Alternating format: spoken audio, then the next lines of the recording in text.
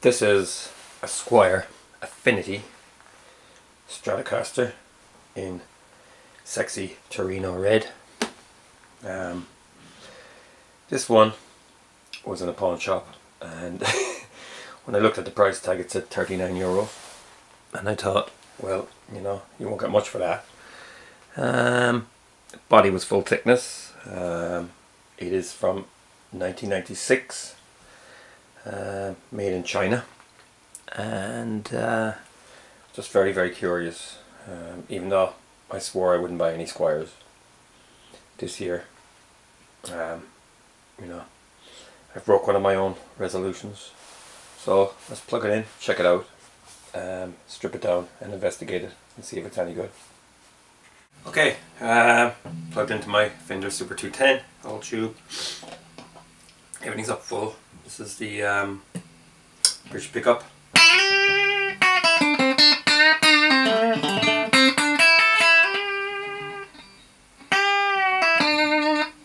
I think there's 9s on it. I think somebody's put new strings on it. I hate 9s. This is the middle and bridge.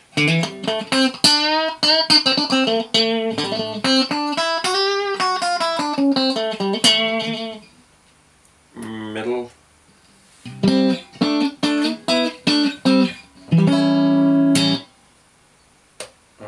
Middle and neck.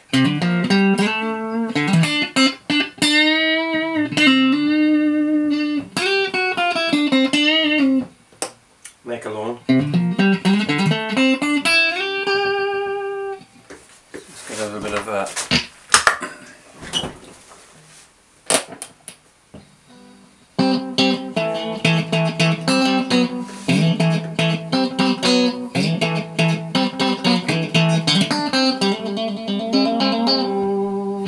okay, so I think it's time to strip it down and see what it's actually made of.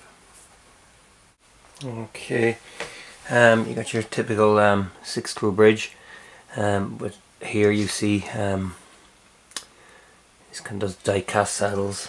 Not very attractive. I prefer this Fender bent steel, to be honest with you. 3 ceramic pickups, 5-way switch, which is very stiff. This is a 1-ply pick guard. You'll notice that there's 22 frets on the fingerboard. I don't know what the body is yet. Is it plywood? Is it a solid? Time will tell as we investigate further. Right, the headstock, SQUIER Strat by Fender. It's the black type. I think these are early China production. You can see the Affinity over here. Vintage string posts. The back of the machine heads here, they're CAN, cheap and nasty. These are not very good. Even the cheap pink types are still miles better. Neck is quite pale, as rosewood necks go, but I'm going to treat that with some Danish oil. Frets are quite small. Just normal, I'd say. They don't look like vintage frets, but they're a little step above them. But they're not medium jumbos by any stretch. Okay, serial number YN6, made in China. Here's your typical Strat back plate, and as I remove it,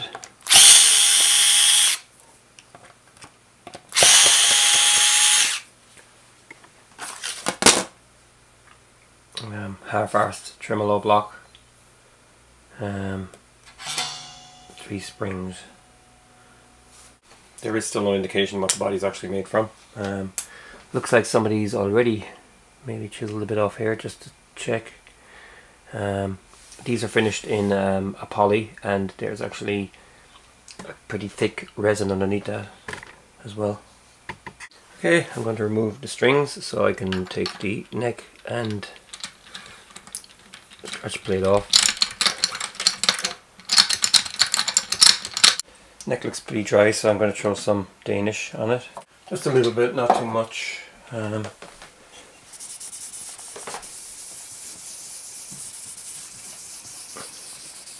I don't want to smother it in it. Plus it kind of cleans the neck, fingerboard.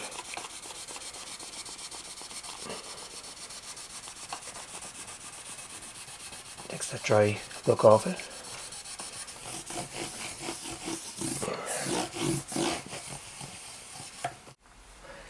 Next I'm going to remove the neck with my good old IKEA drill driver.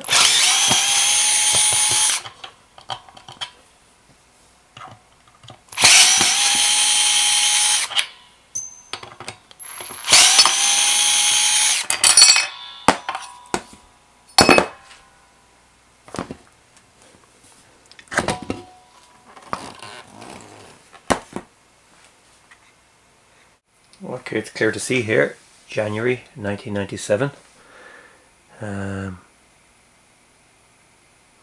I don't know what this means. In the neck pocket, January 1997. You can see a line going across there, which to me looks like it's solid and not laminated or ply. So yeah, that's one kind of good thing. Ply always reeks of cheapness to me. So yeah, also it's the full thickness, same as a US fender. So there we go. So it's probably 2-3 pieces. Next, let's remove the guard.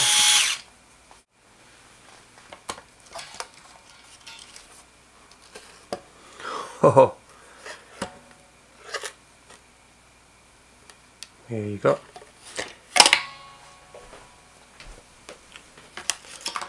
Pots aren't that small. The wires are tiny, and you can see the bar magnets.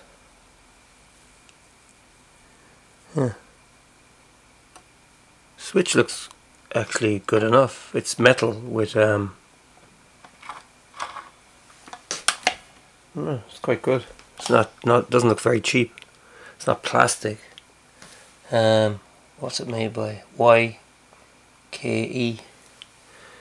Yeah. 500k pots. Yeah. So there you go. Looks all original. It's kind of semi-swimming pool. This just came apart here, just snapped off. Further proof that the guitar is not ply, and you can see slight difference in colouring here from the two pieces. The lower piece is a little bit more buttery in colour than the other piece. So there you go. Just glue this back on. That's funny. It's never seen that happen before. But proof it's not plywood. Jack socket is really cheap. I've seen worse though. So I've glued the little chip back down with some wood glue. Can't help noticing how aged the actual pickguard has become. As you can see here, that looks white, and this is really butter color. Yeah, so it's authentic. Okay, it's all reassembled and ready to be restrung. Just want to show you these machine heads are not good. They're pretty cheap. They wear out very quickly. Definitely worth replacing because these are just junk. Okay, so set of 10s, all cleaned up, shined up, and ready for action. This is the bridge.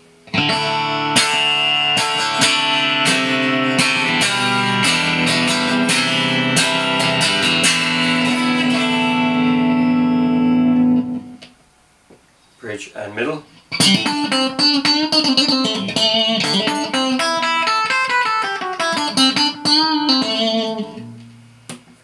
Middle.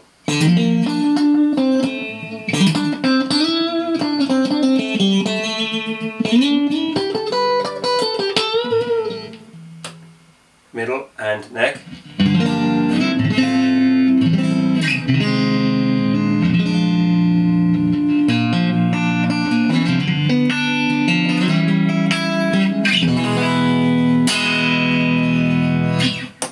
And neck.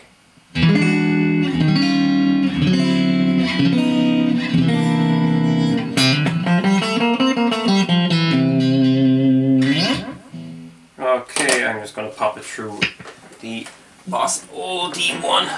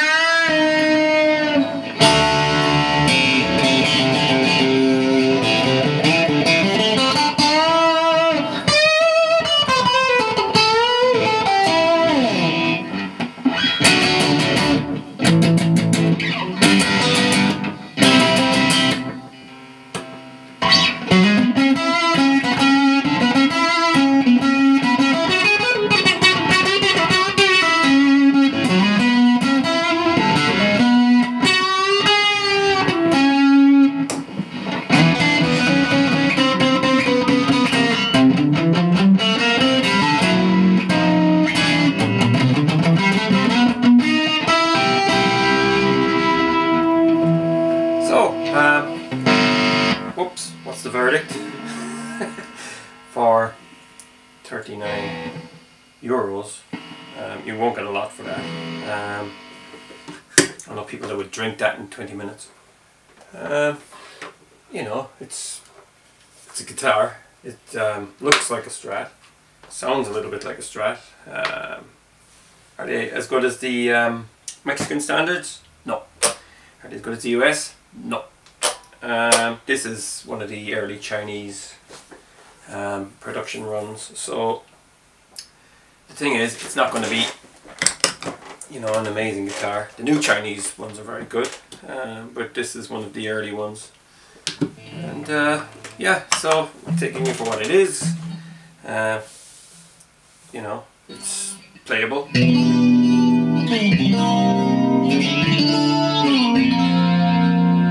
And it's a bit of fun. Plus I love red guitars. I like the way it's chipped as well.